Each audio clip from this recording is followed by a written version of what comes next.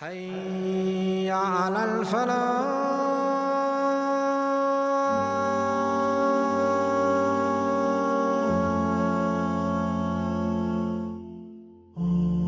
Allah subhanahu wa ta'ala, He says to the Messenger sallallahu alayhi wasallam, by an act of mercy from Allah subhanahu wa ta'ala, you, O Muhammad, were gentle in your dealings with them. Had you been harsh or hard-hearted, they would have dispersed and left you. So pardon them and ask forgiveness for them and consult with them about your affairs and matters. Then when you have decided on a course of action, put your trust in Allah subhanahu wa ta'ala, for Allah loves those who put their trust in Him. This should lead us to ponder and reflect over our dealings with others, whether it be dealing with our spouses, our children, our siblings, our fellow believers within the community. How is our dealings with them? Is it based upon rahmah, mercy and gentleness? Or is it based on other than that? Even when Allah subhanahu wa ta'ala narrated to us how He told Musa and Harun when they were going to go to Fir'aun, Allah subhanahu wa ta'ala told Musa and Harun, both of you go to Fir'aun, for indeed he has transgressed.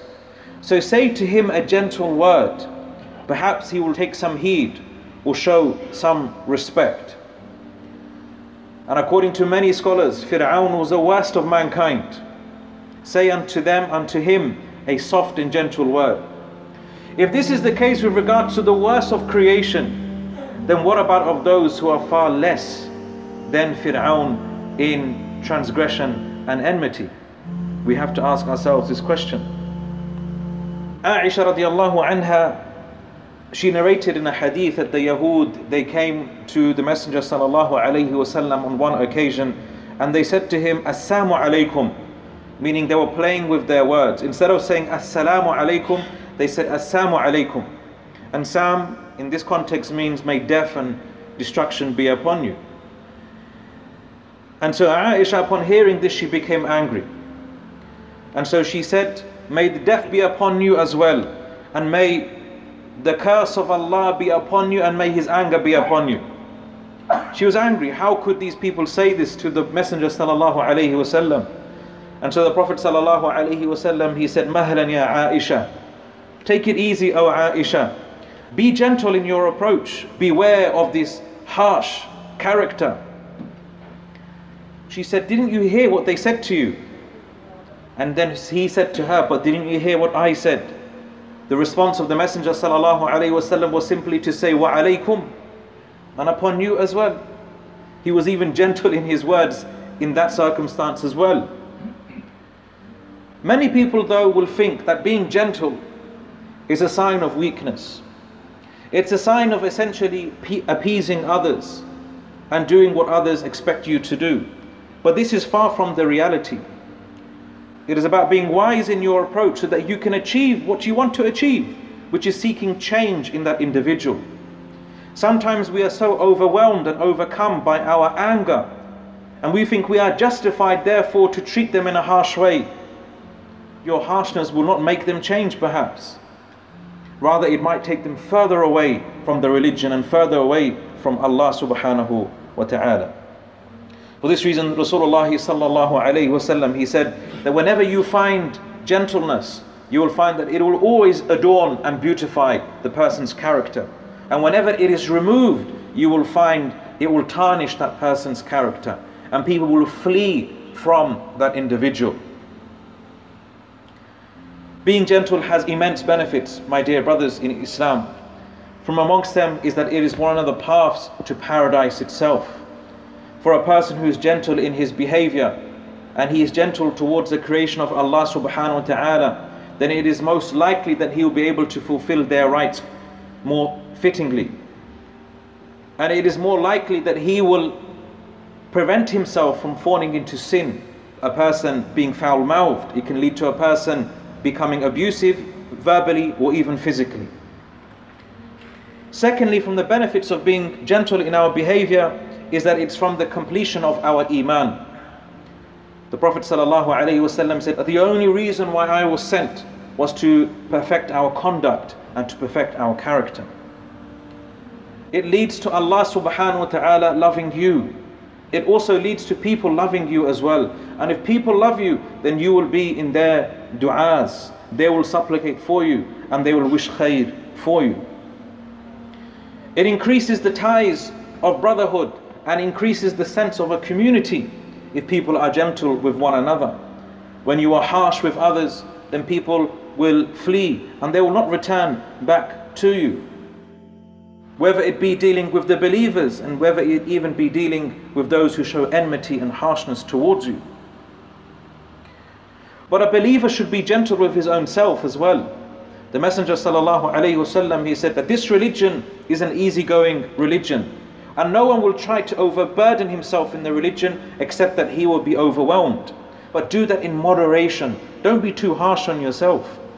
So try and traverse this path, this religion, with gentleness. Go easy on yourself. Don't make the worship of Allah become hated to you. Don't end up despising the worship of Allah because you've made it so hard upon yourself. But at the same time, do not become so negligent of your obligations to Allah subhanahu wa ta'ala. Don't use the ease in our religion as an excuse to miss your obligations and say, oh, this religion is easy. It doesn't matter if I don't pray 5 times a day. Allah has made the religion easy. No. Rather, Allah subhanahu wa ta'ala, whatever He has made an obligation upon us, it is within our capabilities to fulfill that obligation. Allah does not burden a soul with more than it can bear. The Messenger sallallahu alaihi wasallam, he said, the believers are hayyinun and layyinun. They're very easygoing people, easy to get along with. The believer is someone who gets along very easily with other people, and people find that they can get along with him very easily as well. So if you find that you are amongst those who people cannot really communicate well with, and you are amongst those who you have very difficult relationships with other people, then you need to reflect upon yourself. Because a believer gets along with people very easily. This is how he should be. So assess yourselves, my dear brothers. We should be gentle with those who we give da'wah to as well, with those who we call to Islam. But call to the path of your Lord with wisdom and with a good reminder, and argue with them in that which is, or discuss with them in a way which is best and most befitting.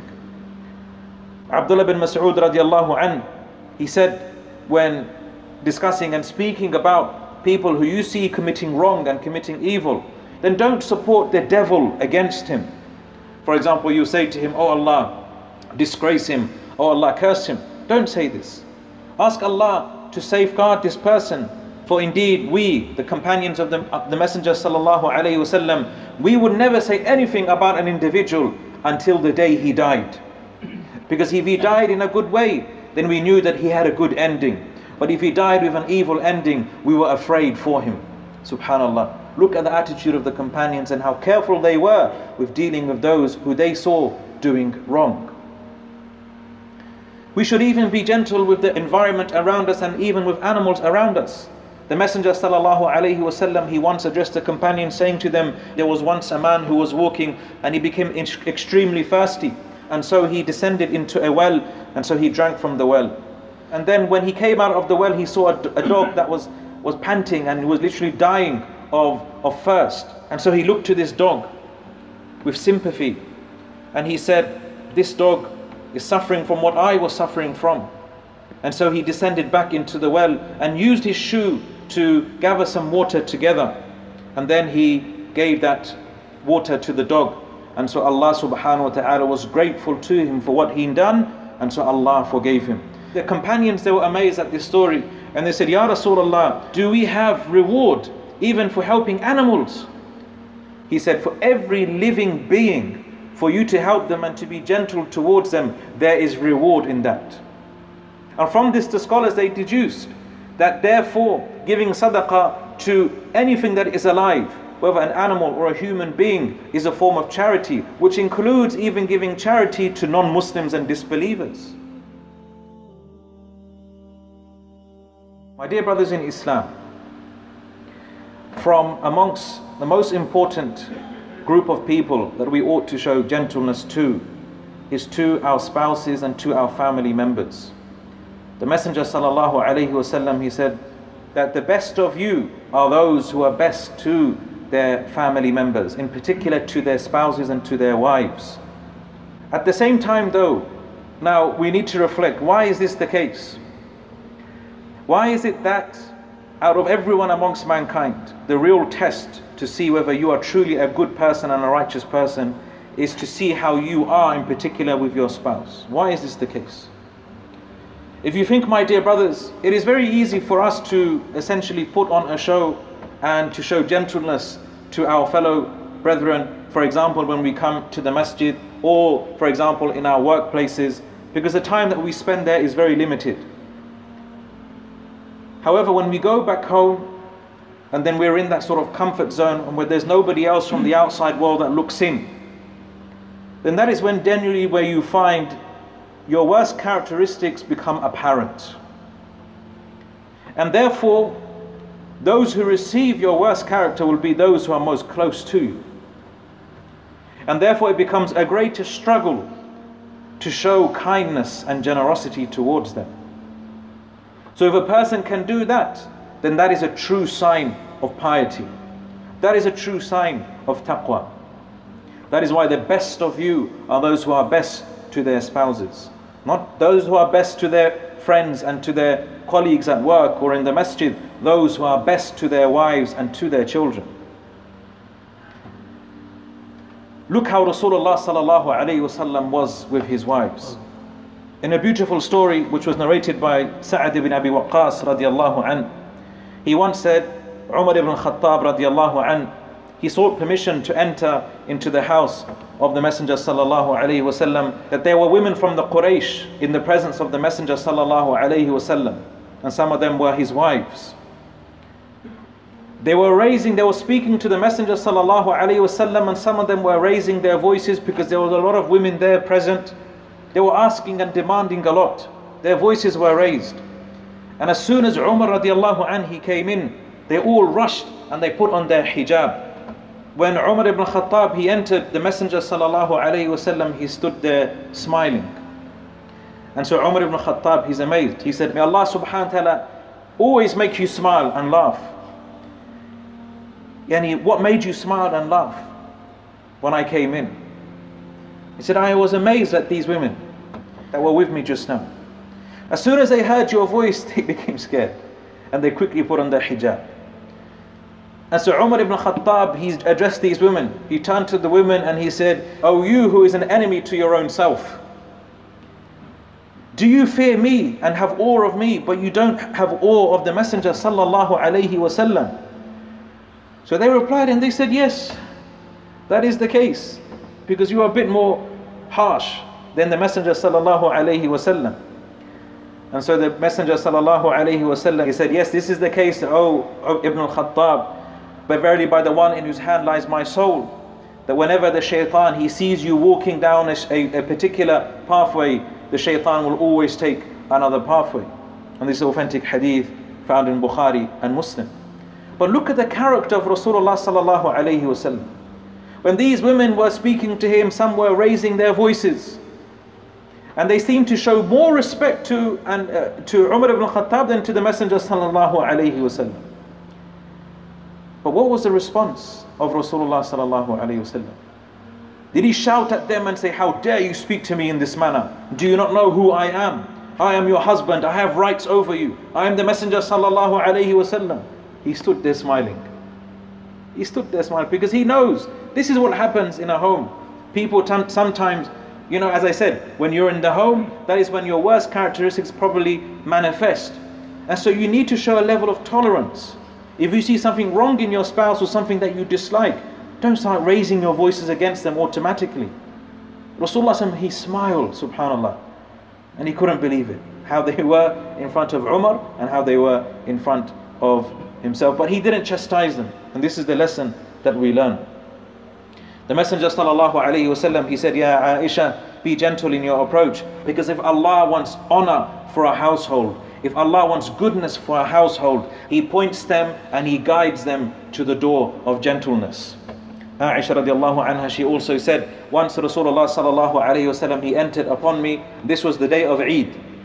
And there were two young girls that were singing. They were singing the lines of poetry that the Ansar used to sing during their times of difficulty when they would go to war with the Aws and the Khazraj. About bravery and about war and about courage and valor, etc. And so the Messenger sallallahu alaihi wasallam, he just lied down and turned his face away from that. He wasn't particularly interested in the singing. And so when Abu Bakr, he entered the house, he said, "Is this the music of shaitan in the presence of Rasulullah sallallahu alaihi wasallam?" And so the Messenger sallallahu alaihi wasallam, he turned to Abu Bakr and he said, "Leave them, let them be. Let them be, let them enjoy themselves. It's Eid at the end of the day." And when Abu Bakr radiallahu anh, he then sort of turned away and he showed less interest, Aisha just poked towards the two girls as in indicated them, okay, you can leave now. Even though subhanallah, the Messenger sallallahu alaihi wasallam gave permission for them to sing, she was still conscious about her father's feelings. And another version of the hadith, the Messenger sallallahu alaihi wasallam, he said to Aisha, "Do you want to look at them? Do you want to watch them play?" And there was another version which mentions that there were some people playing with spears in the masjid, with spears and shields. And she said, "Yes, I would like to see them." And so he made Aisha stand behind the Prophet sallallahu alaihi wasallam, and she placed her chin on the shoulder of Rasulullah sallallahu alaihi wasallam. And so her cheek was touching the cheek of Rasulullah sallallahu alaihi wasallam. And then he kept on asking her, "Is this enough for you?" And she would say, "No, let it go on for a bit longer. Let it go on for a bit longer." And then until he said, "Hasbuki, is this enough?" She said, "Na'am, this is enough for me." And then he said, "Fadhhabi, then go." So look how the Messenger sallallahu alaihi wasallam was with Aisha. Look how Aisha radiallahu anha was with her father. We can just see gentleness upon gentleness. Sometimes you might see some shortcomings with your children and with your spouse, but you just overlook it with the intention that gradually and by time that they will improve and come closer to Allah subhanahu wa ta'ala.